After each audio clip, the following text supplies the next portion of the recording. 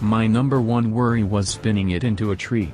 Second to that, fueled by a quarter-century's collective bench racer wisdom on the Viper, was the fear that the car would be a shoddily whacked-together animal, no brains, all muscle.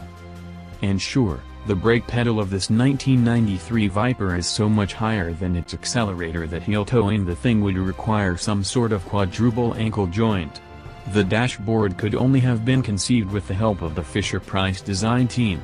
And your long of torso, 5-foot, 11-inch correspondent found the windshield's top frame exactly at eye level, precluding use of the Dodge's bikini top.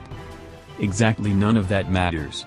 The RT-10, displayed as a concept in 1989 and fast-tracked into production for 1992, is fundamentally a first-generation Mazda Miata designed by a brass band's worth of star-spangled idiots.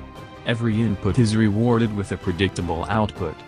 The Dodge's 6-speed shifter snaps into position with welcome precision. Its steering exhibits a magnificence that no modern car can touch. The steering wheel, with no airbag, speed reads tarmac braille and spits the translation directly into your hands.